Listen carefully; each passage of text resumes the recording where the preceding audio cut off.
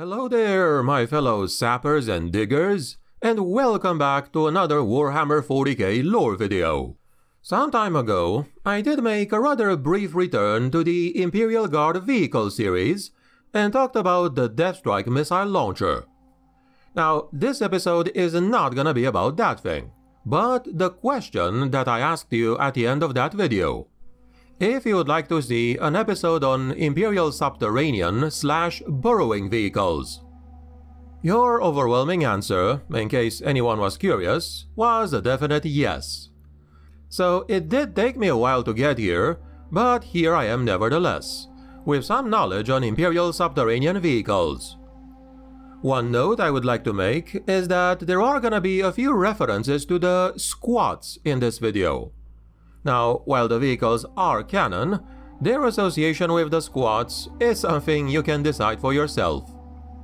Before I begin properly though, I would also like to take a few seconds and once again give a bump to a friend of my channel. His name is Sleepy Sack, and he also makes Warhammer 40k lore videos. He doesn't have a huge amount of them yet, but what is there is well made and of high quality and entertainment. There's also a few topics on his channel which I didn't even cover yet. So if you're tired of my voice, do feel free to check out Sleepy Sack. I will also leave a link to the channel in the description below. With that said, let us proceed, shall we? The Imperial Subterranean vehicles are vehicles that move, who would have guessed it, underground. They are tunneling troop transports utilized by a variety of Imperial factions, and also collectively or colloquially known as tunnelers or miners. These machines tunnel their way underground while the battle rages above them, bypassing enemy troops and fortifications and emerging behind enemy lines. The tunnelers can also move above the ground, but that way they are really slow, and it is far more common to see them being transported to where they have to go on giant, tracked, or otherwise, transporter vehicles. The Imperial military does appreciate the value of a tunneler as an assault vehicle, for overcoming both surface defenses and subterranean strongholds. They do often deploy them in large numbers as well. Many of the tunneling vehicles used by the Imperium today were obtained, supposedly, as part of a mutual exchange of material and technology between the squat homeworlds and the Imperium sometime during the Great Crusade, or maybe even a bit earlier. Probably the most lore-rich vehicle of this kind is the Termite. Also known as the Termite Assault Drill, this is an Imperial Subterranean vehicle utilized by the Adeptus Mechanicus, but not only, as an underground transport. It is supposedly the smallest of the tunneler-type vehicles.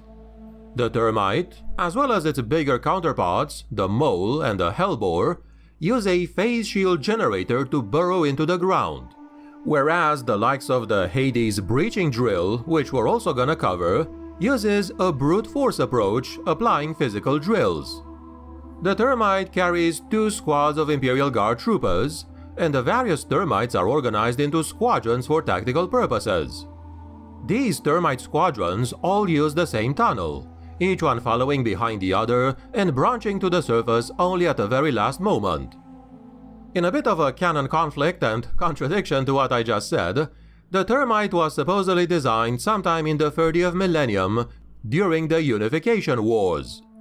It was first utilized by the Legiones Astartes of the 18th Legion, the Salamanders, in the so-called Assault of the Tempest Galleries.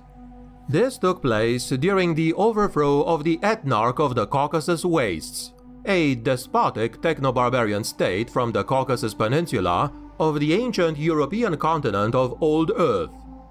The Salamanders utilized dozens and dozens of newly created Termite subterranean boring machines, which were fitted with recently acquired technology from Mars. Once they were ready, the Legion saluted the Emperor and calmly mounted the untested Martian war machines of the Mechanicum. They would pierce the dark earth and rock at the edge of the wastes, disappearing into a deadly and unknown world, to assault the subterranean Tempest Galleries of the Caucasus Wastes. In another notable campaign of the Horus Heresy, the Termite played once again a decisive role in the capture of the world of Abfall B. It was here that the entirety of the elite 1st Company Templar Brethren of the Imperial Fist Legion were transported underground into the heart of the traitor's stronghold by more than 50 Termite vehicles, appearing behind enemy lines and causing maximum disruption. Ever since that bygone era, the Imperials continued using the Termite vehicles.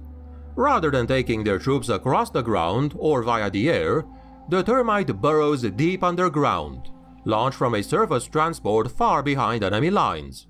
It uses a combination of melta cutters, phase shield generators, and huge heavy bore drills to chew through the ground beneath the foe and emerge behind the lines or in the heart of their fortress. The Termite is also armed with deadly weapons, be it a choice of bolters, Volkite chargers, or heavy flamers. These can punish any nearby enemy before it disgorges its deadly cargo to bring death and ruin. Once a Termite has surfaced and dispatched its payload, it is essentially immobile. The transport vehicle of a Termite is unarmed. The second vehicle for today, with a bit of lore behind it, is the Hades breaching drill. This is a piece of industrial equipment which has been used for both civilian and military purposes by the Imperium. The Hades drill is normally used on Imperial mining worlds, to help miners dig out mining tunnels and find deposits of strategic ores and remove rubble and debris. When the Hades is used in a military role, it is normally used during a prolonged siege, where it serves as a breaching drill that can break into a bunker or through a wall of an enemy fortification. It is equipped with a forward-firing melta cutter, which can turn rock and metal into molten slag in just a few seconds. Its massive drilling blades are tipped with diamantine, and can easily cut through many materials, be it rock, metal, and even flesh. When it is deployed as a siege weapon, it can not only be used as a breaching drill, but also to attack the enemy from underground. During a prolonged siege, the engineers of the Imperial Guard can spend weeks or even months underground and sapping around and towards the enemy lines. The Hades will then be used quickly to breach the last couple of yards until it hits the surface, where the engineers and other specialist units will come through the breach and assault the enemy. Even when the drill is on the surface after breaching, it is not entirely useless.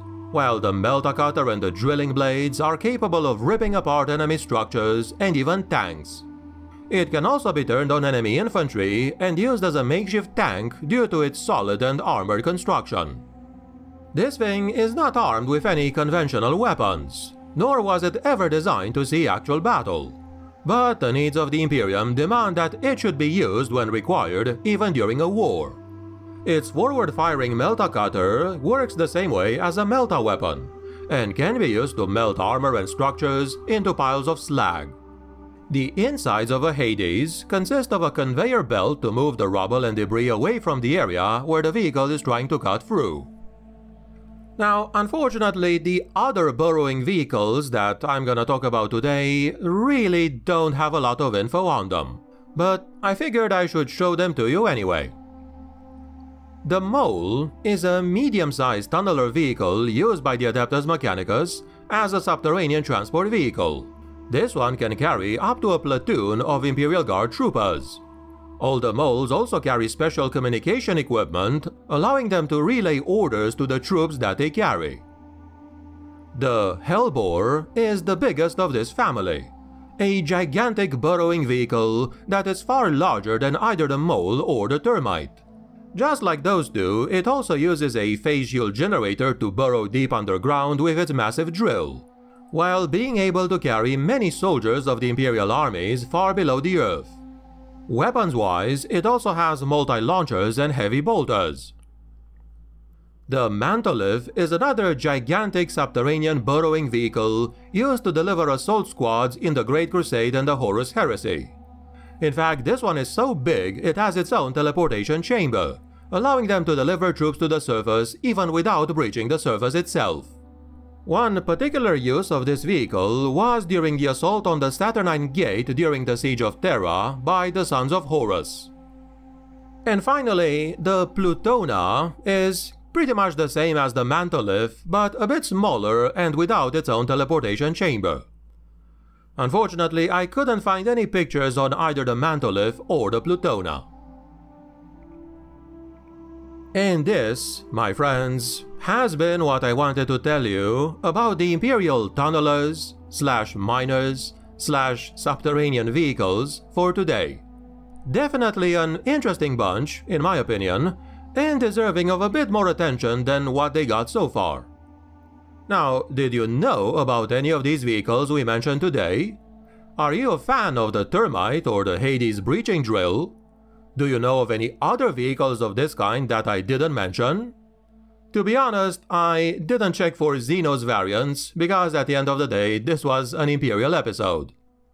Either way, do share your thoughts in the comments below, or questions if you have any.